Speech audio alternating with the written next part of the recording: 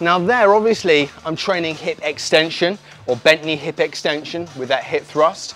By adding the band as well, I'm resisting adduction. So I'm resisting the adduction of my hips. So I'm working those abductors, okay, and those hip external rotators by actually putting that band on there as well, okay?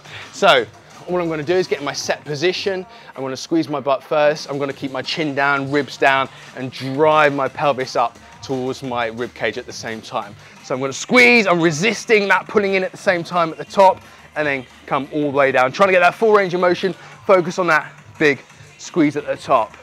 If you want to add something to that as well, what you can do is you can do, say, 8 to 10 reps of that. Keep your band on, slide yourself out from under the bar, sit yourself on the bench behind, and this is a really great superset. And take your legs out as wide as you can, allow your heels or your whole foot to roll in. So I've just pulled that band in and then really kind of abduct my hip out towards the side. So what I can do is 8 to 10 reps of that and then go straight into that superset of seated band abductions.